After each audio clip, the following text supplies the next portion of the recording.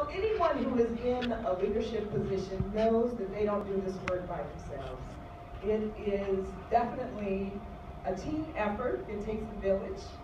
And I first want to thank my wife, there she is, for allowing me to do this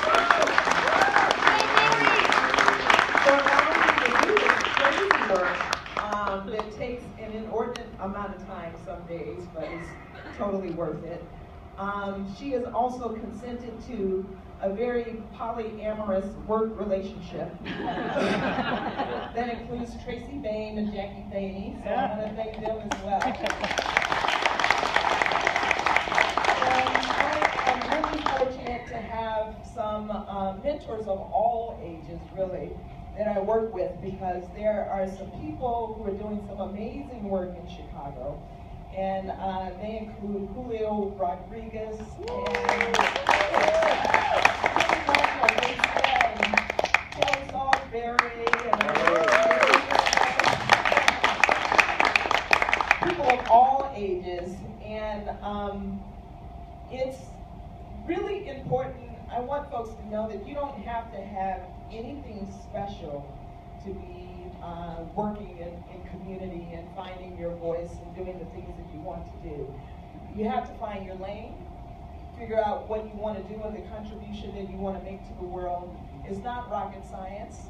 It takes a lot of diligence sometimes. Sometimes it takes some self-medication. As long as you're aware that that's what you're doing. And a lot of recognition of the joy in the world. And I am very fortunate to just be around some amazing people all the time. And I look to many other people who are doing work in other spheres that I may or may not be engaged with.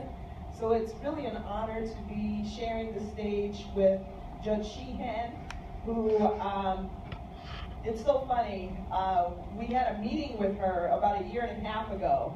And about an hour into the meeting, she mentions this restorative justice community court, which is a huge deal.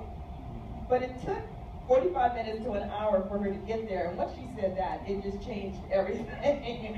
I already adored her and began to adore her even more for stepping out and doing that amazing work.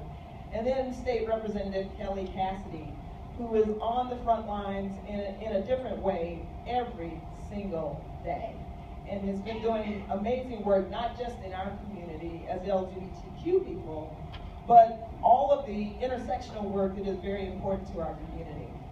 And that's, I think, the note that I want to leave on, is that it's important for all of us, no matter what we're doing, to step outside of our silos and look at the work that's happening in other movements and try to be a part of that work.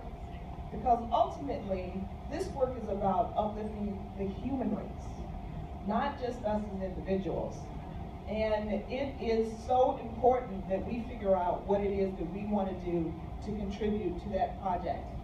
And I want to leave you with a quote that I have been using quite a bit since a trip that I took in November to Israel and the West Bank, where we had the honor of meeting with a rabbi who was doing incredible work under conditions that were not favorable to her work.